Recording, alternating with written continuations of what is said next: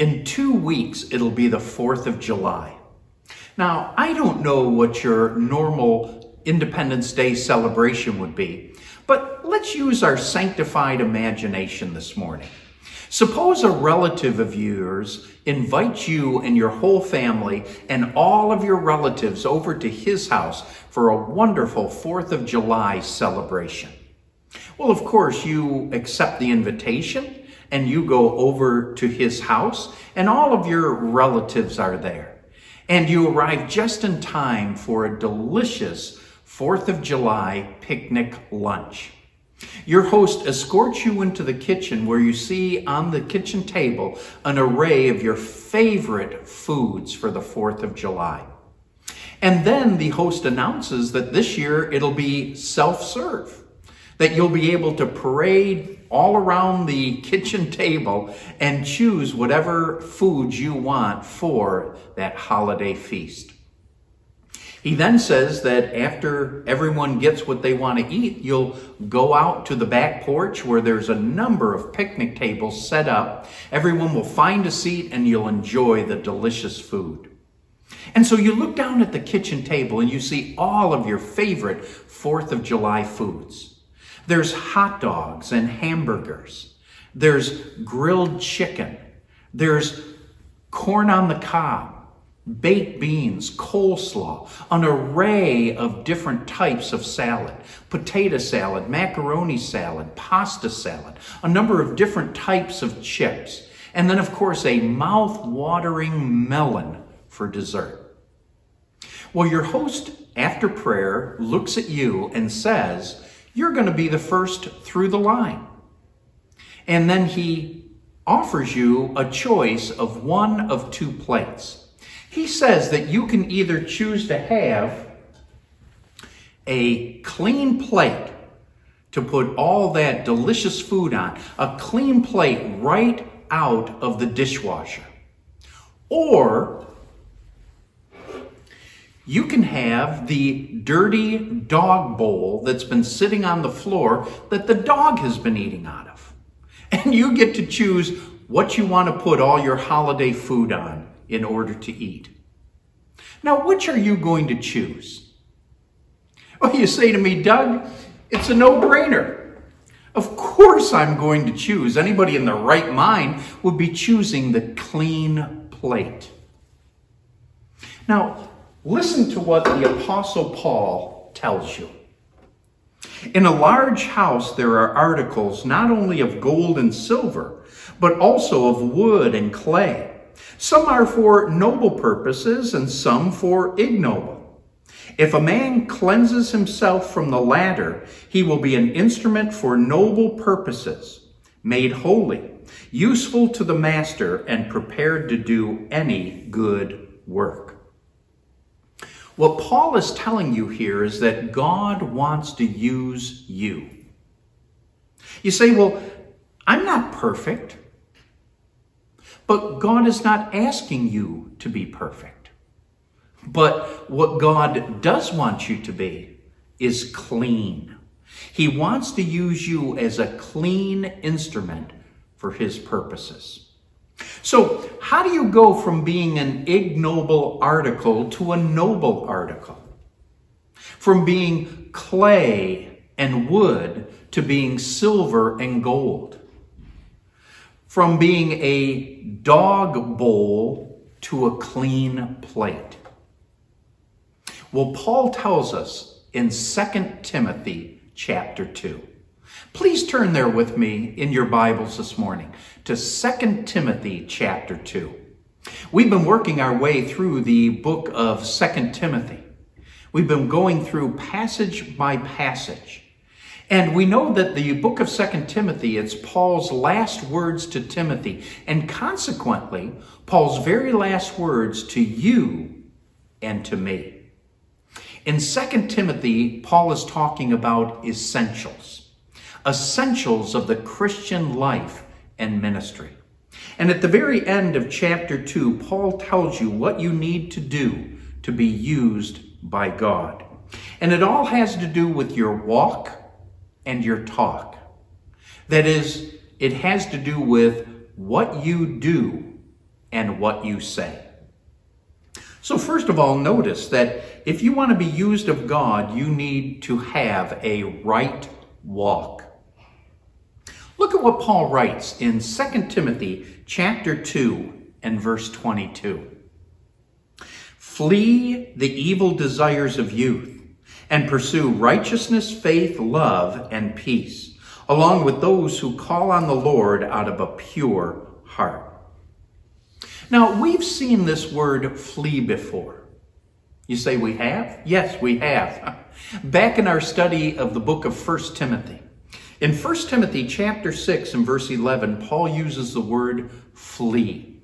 And we mentioned back there that the word flee is the Greek word fugo, from which we get our English word fugitive. And you know what a fugitive is. It's a person who's on the run.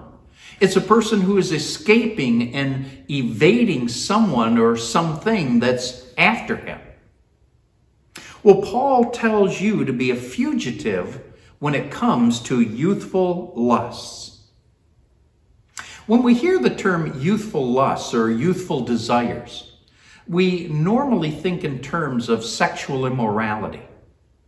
And that can be true, but we don't want to limit it to that. There are other youthful lusts of the youth, desires of the youth that we see.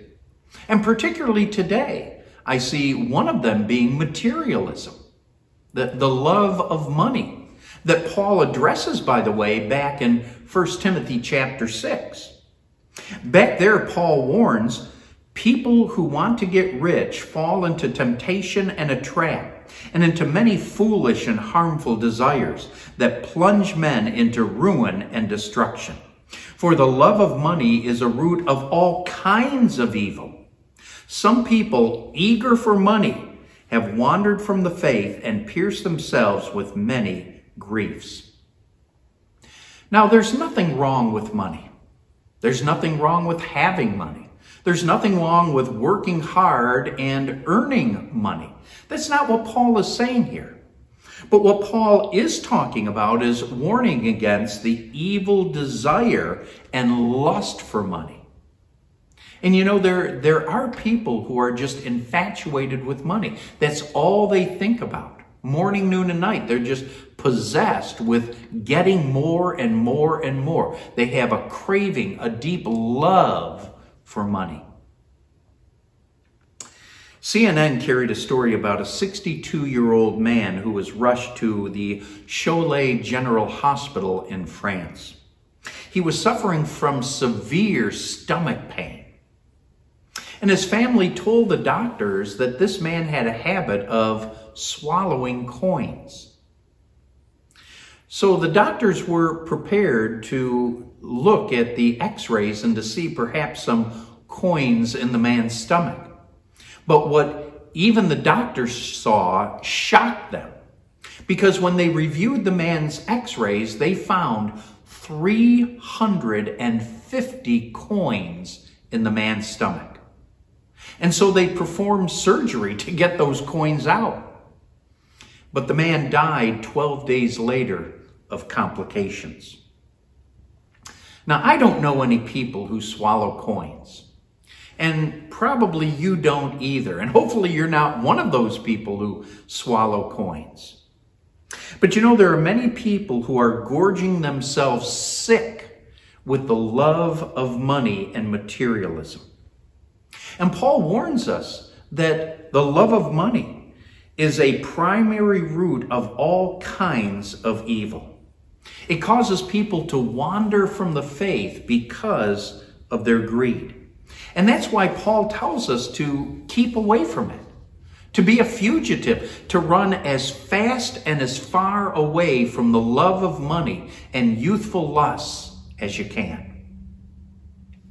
But while you're running away from something, you also need to be running to something, towards something. And the Apostle Paul tells us what we should be running to in verse 22. He says, for example, to follow after righteousness. The word righteousness here means right living. It means living according to God's standards, not the standards of the world. I'm reminded of what Paul says in 2 Corinthians chapter 5 and verse 9. Paul says, I make it my aim to please the Lord. That was Paul's goal. That's what he was pursuing. He wanted to live a life pleasing to the Lord. He was pursuing or following after righteousness. And that's what we need to do. We need to live a life pleasing to the Lord. We need to live according to his standards. Next, Paul says to follow after faith. Now, faith is confident trust. And we need to put our trust in the Lord. So trust in God to keep his promises. Trust in God to meet your needs. Trust in God to provide the resources you need to accomplish his will. Next, Paul says to follow after love. And here's the Greek term agape. And you've heard of agape love before. It's sacrificial love. It's selfless love. Someone has once defined agape love as the unselfish, sacrificial giving of yourself for the benefit of others without expecting to be repaid. And Paul describes this kind of love for us in what many refer to as the love chapter of the New Testament, 1 Corinthians chapter 13. There, Paul describes love in these terms. He says, love is patient. Love is kind. It does not envy. It does not boast. It is not proud. It is not rude. It is not self-seeking. It is not easily angered. It keeps no record of wrongs. Love does not delight in evil, but rejoices with the truth. And that's the type of love that Paul calls upon you to pursue in life. You are to follow after love. And then finally, Paul says to follow after peace. Have you ever had a fight with someone? We all have. And usually when there's a conflict, people respond in one of two ways. Usually they respond by either fight or flight. They either dig in their heels and are ready for a fight with someone, to be aggressive towards that individual. Or they respond by practicing avoidance. They just leave the situation and don't even try to reconcile with the person or deal with the conflict. And yet Paul says in Romans chapter 12 and verse 18, if it is possible, as far as it depends on you, live at peace with everyone. So, are you a peacemaker? Do you try to work things out with others when there's conflict for a mutual beneficial relationship between you? See, that's what Paul means by pursuing peace. Not fighting with the person and not avoiding the person, but rather making sure you pursue peace, making sure that you pursue mutual benefit in times of conflict. So Paul says here you're to follow after righteousness, faith, love, and peace. And then the Apostle Paul adds this statement, along with those who call on the Lord out of a pure heart. See, God never meant for you to walk the road of the Christian life alone. As a matter of fact, the New Testament knows nothing of Lone Ranger Christianity. You were made to have your brothers and sisters in Christ in fellowship with you. We're coming into a post-COVID era. People are gathering together again. They're no longer in isolation. People have gotten their COVID shots. They're not staying away. They're gathering together in groups. Different places are opening up in our community. And of course, we have in-person services here at Shiloh. And you know, it's great to see people in worship with us, brothers and sisters in Christ in corporate worship. And so I want to encourage you. If you're home right now, maybe in your pajamas, drinking a cup of coffee, sitting on the sofa, watching this service, let me encourage you to start coming to in-person services here at Shiloh once again. You need the fellowship and the camaraderie of your brothers and sisters in Christ. It was fine for you to view these services online during COVID, but things are opening up again. Consider returning to Shiloh or to your place of worship, your local church, to enjoy the fellowship of others. You need that encouragement. You need what brothers and sisters in Christ are able to give you. They will encourage you to continue on the path of pursuing righteousness and faith and love and peace. So, to be useful to God, you need a right walk. You must run from evil and run toward righteousness, faith, love, peace, along with your brothers and sisters in Christ. But you know, that's not all. In addition to a right walk, you also need a right talk.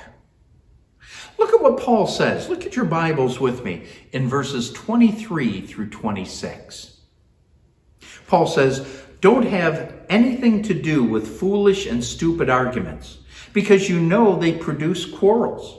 And the Lord's servant must not quarrel. Instead, he must be kind to everyone, able to teach, not resentful. Those who oppose him he must gently instruct, in the hope that God will grant them repentance, leading them to a knowledge of the truth, and that they will come to their senses and escape from the trap of the devil, who has taken them captive to do his will." Now, in context here, I believe that Paul is talking about false teachers. And he's telling us not to argue with them, not to fight with them, not to quarrel with them. Now, of course, that doesn't mean that you can't talk to them. That doesn't mean that you can't discuss the scriptures with them, because the passage here talks about instructing them. So you can dialogue with them. There's nothing wrong with that. And hopefully they will hear the truth. They will repent of their false teaching. They will embrace the truth, and they will escape the clutches of Satan. That's our hope. That is our prayer. And you know, this does happen. I'm teaching an online course for Moody Bible Institute. It's an 8-week course right now, and it's on systematic theology. And one of the students in the course, during our discussion board question, let us know that he used to be a Jehovah's Witness. He was deeply involved in that cult. Now, the Jehovah's Witnesses, he said, is a works-related religion. They believe that you have to work in order to merit Jehovah's favor in order to enter into his kingdom. And so this student talked about the field service that he needed to do while a Jehovah's Witness. He said that he would have to go to homes, going door to door, knocking on doors, talking to people about the Jehovah's Witness religion. He would also have to go door to door, handing out, giving people their publications, their Watchtower magazine, their Awake magazine. And if somebody showed an interest in the religion, that he would then have to conduct Bible study with them. Well, he said that a dear friend of his mother passed away. And he went to the funeral. He attended that woman's funeral. And he said while at the funeral, he heard the gospel. He was exposed to the truth. The pastor preached and let them know, the congregation know, that it wasn't by their good works that they would have their sins forgiven and earn eternal life. But rather, eternal life was a free gift offered to everyone by faith in Jesus Christ. So if a person put their faith alone in Jesus Christ alone, they would be forgiven of their sins and they would be guaranteed eternal life. Well, he hadn't heard that before. He was exposed now to the truth. And the Spirit of God spoke to his heart and he embraced the truth. And he trusted in Christ as a Savior and left that cult, left the Jehovah's Witness organization. And so it does happen. And so the right talk that Paul is referring to here focuses on false teachers. But it can also apply to anyone that you don't agree with on a matter. So when you have a disagreement with someone, what should you do? Well, first of all, Paul tells us, don't fight. Paul writes in verse 23, don't have anything to do with foolish and stupid arguments, because you know they produce quarrels. And the Lord's servant must not quarrel. That word quarrel means to clash, to struggle, to do battle. It means to get into a verbal fight with someone. Now, of course, again, that doesn't mean that you can't share your perspective on an issue with someone. That doesn't mean that you can't let them know what your viewpoint is and the way you see a matter, and even give reasons why you believe what you believe. Paul's not saying that here. But rather, you don't let it escalate into a war of words. You don't fight with the person. You don't argue with the person. You don't quarrel with the person. Rather, what you're to do then, Paul says next, is to be gentle. As he continues in verse 24, he writes, instead, he must be kind to everyone. So don't let the discussion get out of control. Don't be flying off the handle. Keep a level head and respond to the person in a kind and gentle manner. Additionally, you're to next be patient, Paul says.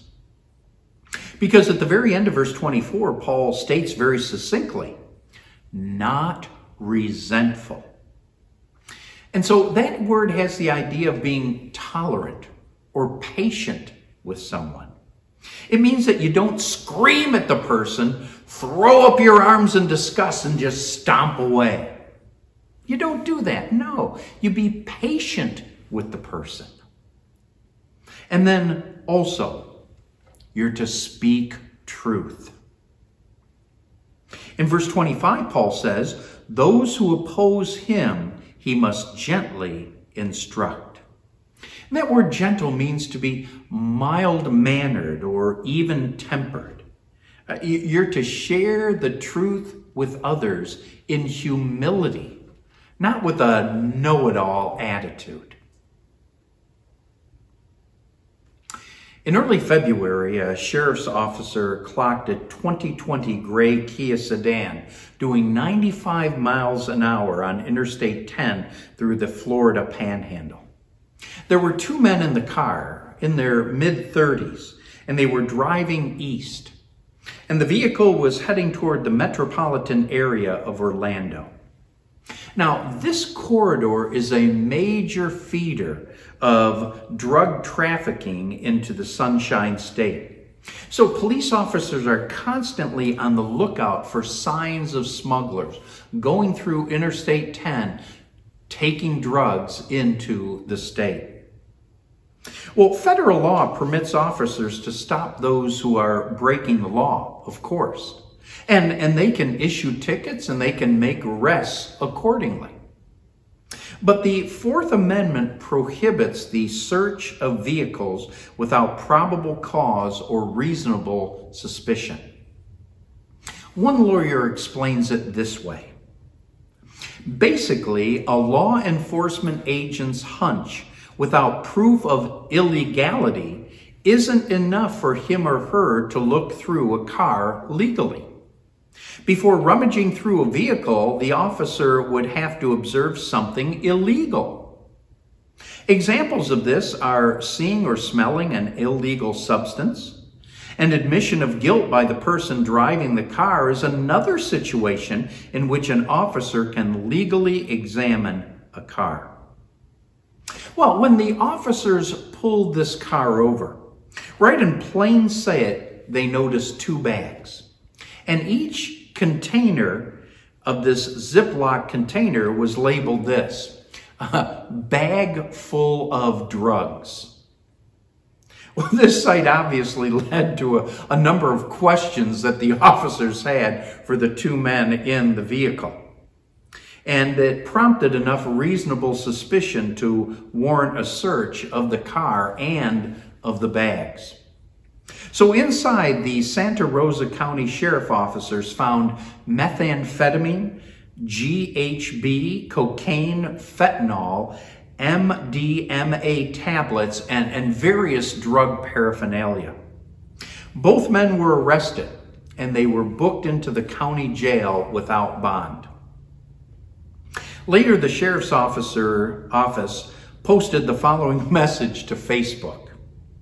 Santa Rosa K-9 deputies recently assisted Florida Highway Patrol on a traffic stop on I-10 where a large amount of narcotics were discovered. Note to self, do not traffic your illegal narcotics in bags labeled bag full of drugs. Our K-9s can read. Well, the Fourth Amendment is a valuable protection against unlawful search and seizure. But you know, our God doesn't need words like probable cause or a reasonable suspicion.